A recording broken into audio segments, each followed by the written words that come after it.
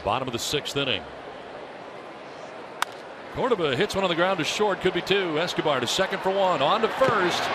It is not in time. Carlos Torres, first base umpire, took a good long look and decided that Córdoba is safe at first. We'll see if the Royals are going to challenge this. And again, this would be their first double play of the day if they can turn it. And it looks like he's out. Yeah. But you saw Hosmer come off the bag immediately and just point to the dugout. So.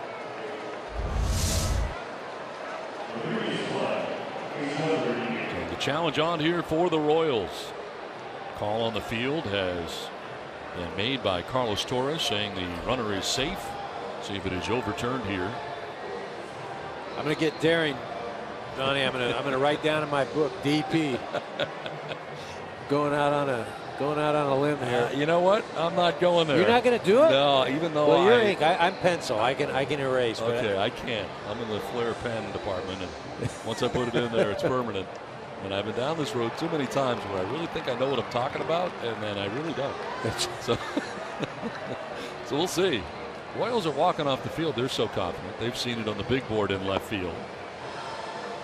Do it, Diane. Put it down in pen. You can do it. Just do it. Do it. Yeah. There it goes. Oh, yeah. It's going in the book. I don't know why this isn't happening quicker. Right, quicker. And that's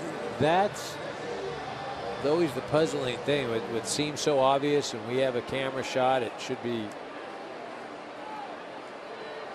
a lot simpler.